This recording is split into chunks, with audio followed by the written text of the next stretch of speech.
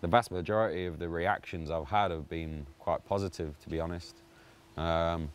This place, for instance, is someone's house. It's the side of their house.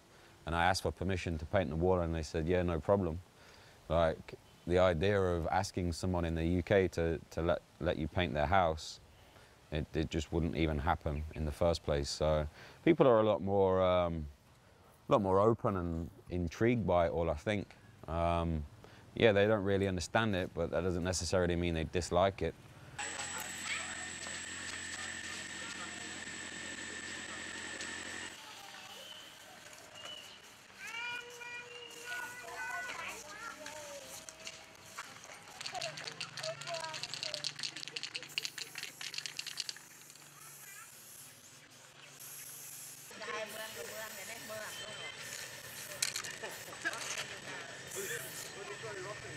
Normally 9 times out of 10 it's fine as long as you don't paint any ghosts or ghouls or any kind of monstrous looking characters, because you know it's a very superstitious society. So to paint like ghosts and ghouls on the walls, people are going to come along and write no on it. They don't want that. So it's very important to make sure that you okay this with the local people. But ghouls and stuff like this, nobody wants that on their wall out here.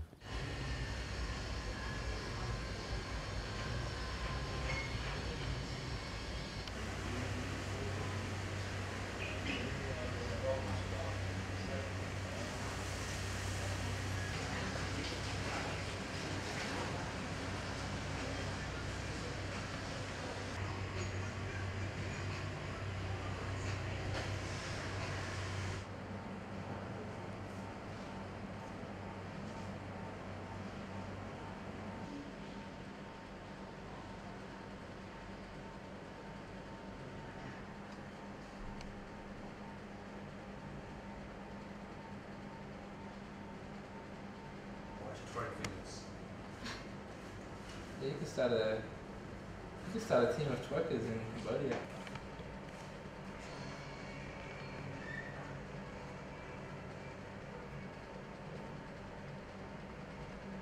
You know, there is a lot of street kids here. You know, a lot of young street kids here, and I think, you know, when they see, you know, I mean, they're living a really hard life here, and I think, you know, maybe when they see someone like me or Lisa painting on the street, or they see our artwork on the street, you know, maybe, I mean, I'm not saying it's gonna feed them or anything, I mean, but it's just like, I mean, maybe it might spark a little something, you know, maybe it might, like, there's something more maybe there is some kind of hope, you know, maybe there's something they could be inspired by, who knows?